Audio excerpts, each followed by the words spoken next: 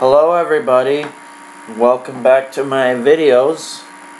Today I want to go back and revisit the Sims 1 game, a house called the Goth house, and I think it's a fun little place to explore. So as you see in this screen, it is Sim Lane, the original Sim Lane, and one of the most famous families that you see in all four of the Sims series is the Goth family. So I figured, why not explore that? And this video is also showing you how I rebuilt it in Sketchup. So yeah, we'll just check this out. The house circled is the Goth house. Here's a very detailed close-up view of the house while playing in the sim lot. As you can see, it sort of has a decrepit look to it, gray shingles, and it just sort of has a vibe that it's kind of old and just haunted. Hence the upper right, the graveyard. The house in the game has a graveyard.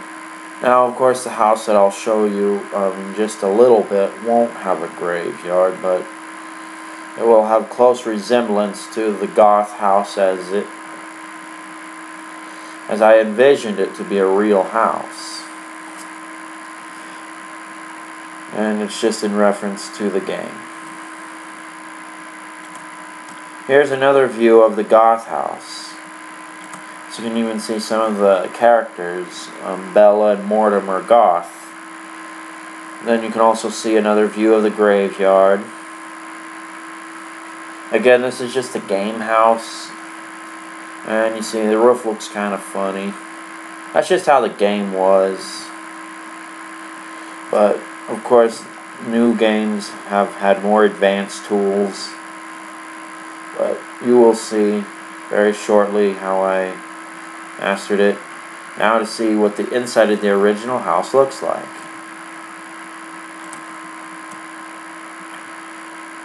Here is a somewhat blurry version of the first story. It's very, very, very simple floor plan, and not a very practical one at that. As you can see, only 4 little rooms: a living room, kitchen, bathroom, and a bedroom. Kitchen, of course, doesn't even have a table. The table is actually out on the patio, as you can see on the right. Living room, it's not too functional. I mean, it's functional and then it's not.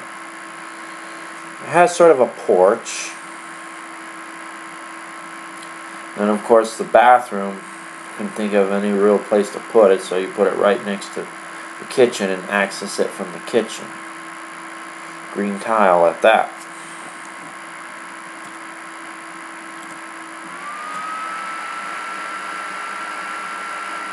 Well, here's a much better photo of the interior. As you can see, Mortimer's right there in the entryway next to the piano. And the living room. Don't have really much in it. Very simple bedroom there. Another view of the bathroom, and of course the kitchen is partially hidden. And then there's that table outside again. Of course, I'm not sure why you would want to eat outside, but you'll see in my model here in just a little bit how I correct that.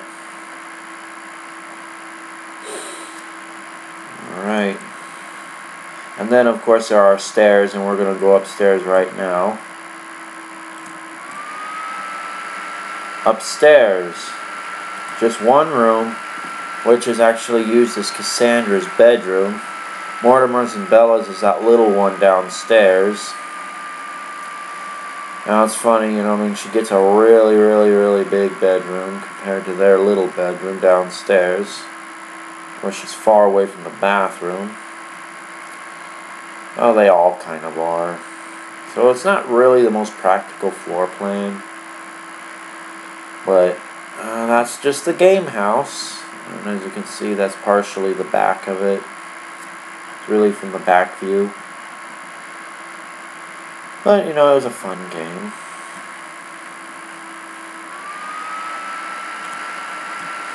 Now we're getting into the Sketchup line of things. As you can see, there's a character there, and below him is a square. I counted the squares in the sim house, in the Goth, and as I saw, it was about 3'4" by 3'4" in terms of dimensions. However, if you're not using the English system, approximately 1 meter by 1 meter, or 1 square meter.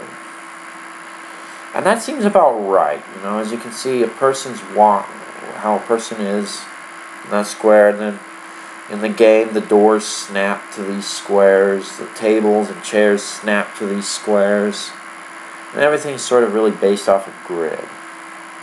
That's how the creators made their game.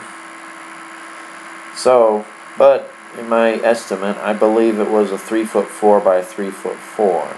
So I used that, and that's pretty much the closest I can think of.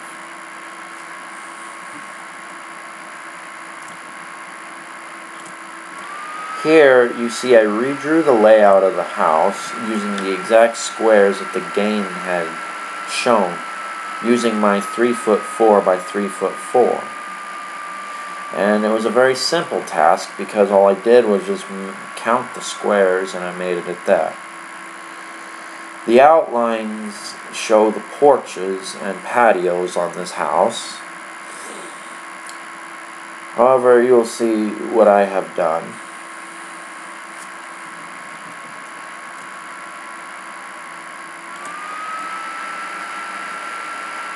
Here, using that same grid, here is my version of this house.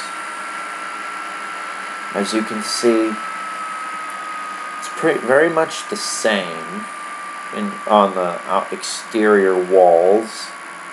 However, I omitted the back patio for good reason. And you'll see that in just a second. But let's go over here and see. As you can see, pink is the grid that I made in correspondence with the game grid, and as you can see, it's a very good fit over the actual house.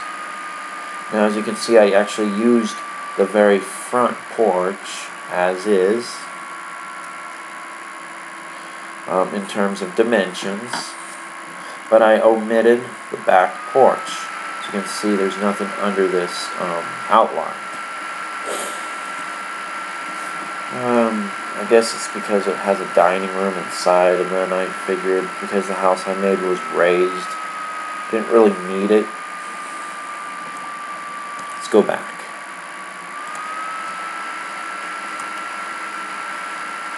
So we're back here. Now, as you see, I changed the windows up. I kind of changed the placement of the windows. If you can go back and compare it to the game house, I changed the windows kind of to my liking, because I kind of saw it as more of a, kind of a creepy looking Victorian house. The game kind of does that, but then the windows don't seem to match. So I thought I'd put my own windows in. And if you're looking for the door, look in the lower center. It's just not visible because of the diagonal wall. It's on that diagonal wall. As you can see, I sort of kept the dimensions of the living room the same, and that's in the same spot. Now, however, I made a big doorway, and then hopefully you can follow my cursor, but I made this as a dining room with a bay window, because if you think about it, in the game house, there's just a big empty space right here where this dining room is. And considering my knowledge on old houses, usually the dining room is just beyond the living room, and the kitchen is always in the back.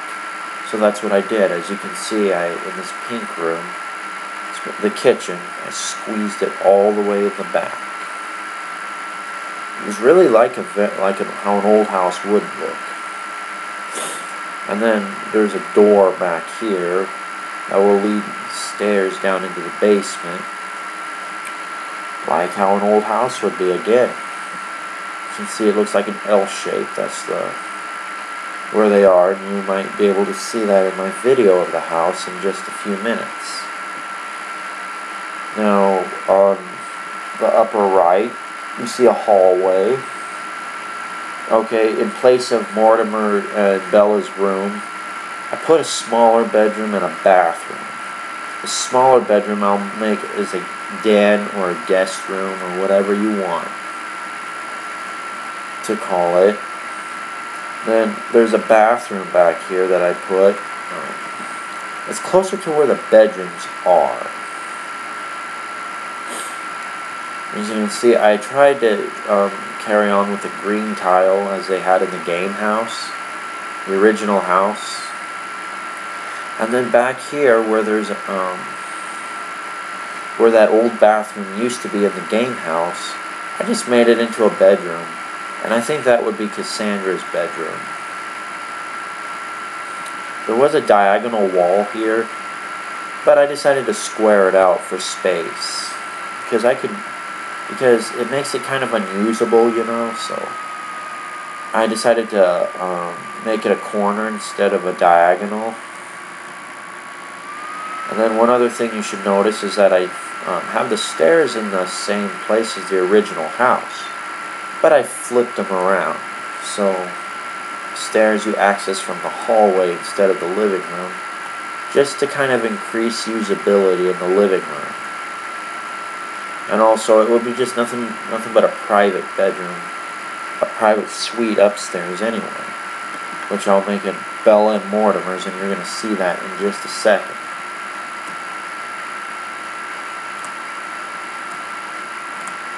Here's the grid again. Now this grid is for the upstairs, as I counted in the original house. The grid.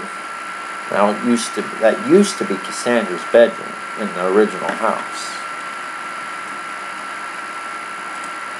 But as you can see, I transformed it into a master suite.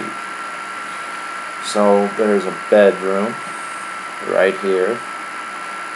Then there's a closet and a bathroom. Now you're wondering about the open stairs. You have to open a door to access the stairs downstairs, so you can still close it off from downstairs.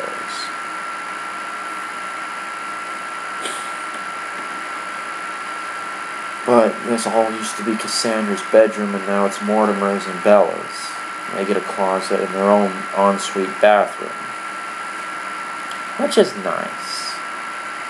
And I mean, if this were my house, I would have had done it that way.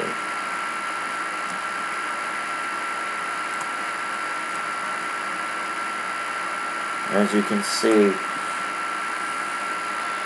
Alright, so I put the grid. It's almost the perfect fit. However, take a look.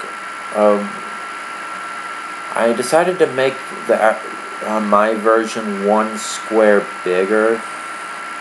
And the reason I did that is not only because the stairs were turned around, but the way the roofs were made in the game, I changed that and I made it one unified roof, as you will see in just a second. And after making it one unified roof, there was room to put another square in here where a person on the ground would never even know.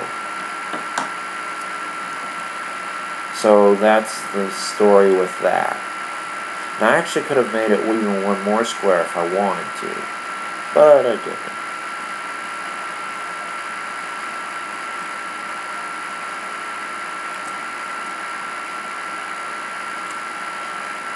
Alright, comparing the back of the house.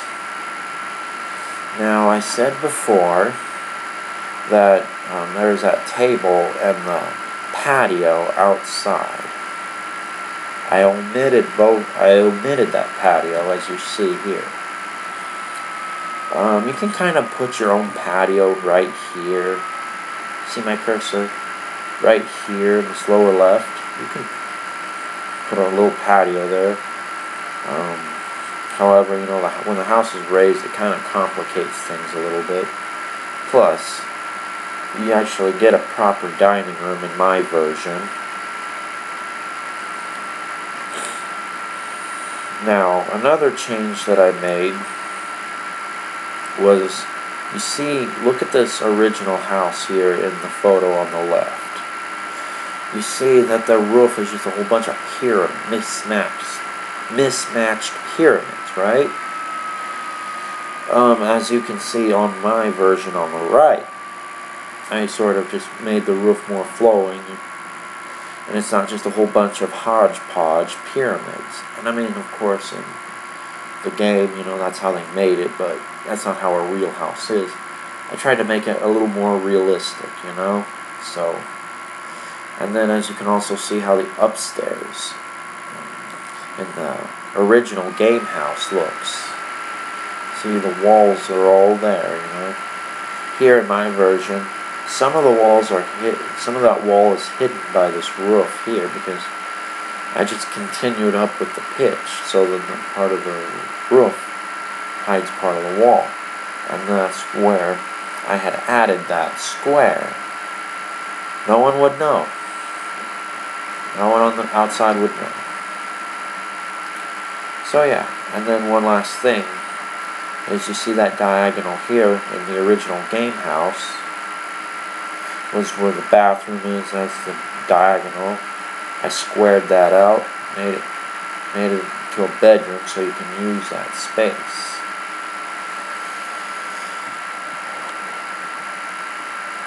So yeah. Now, finally, we are ready to see the actual house that I made, my model.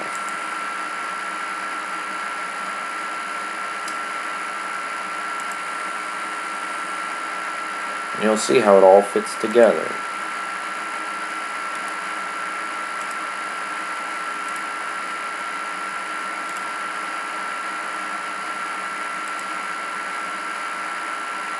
I just said play, sorry.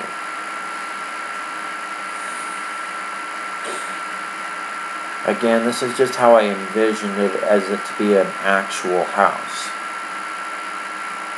in this world.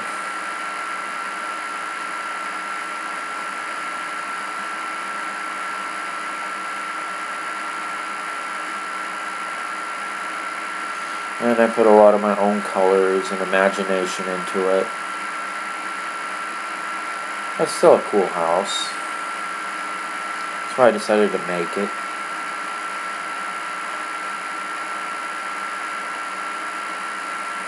Stove in the kitchen. Just more kitchen. Kind of a 50s look to it. Roof. Second floor. First floor. Green bathroom. Oh. And if you want to see these scenes again, just pause the video when it lands on it, and we're going to go one more time around the house.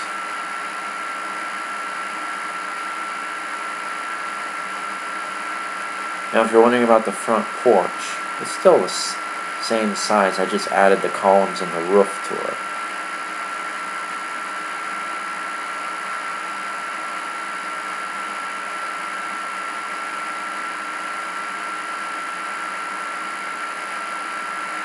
It's a mirror above that fireplace. Looking into the dining room. Dining room. Looking into the living room.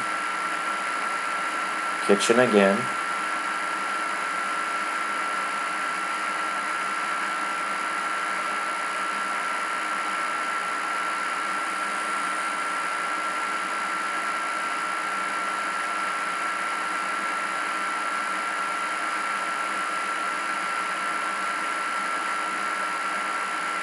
It's actually a pretty big room.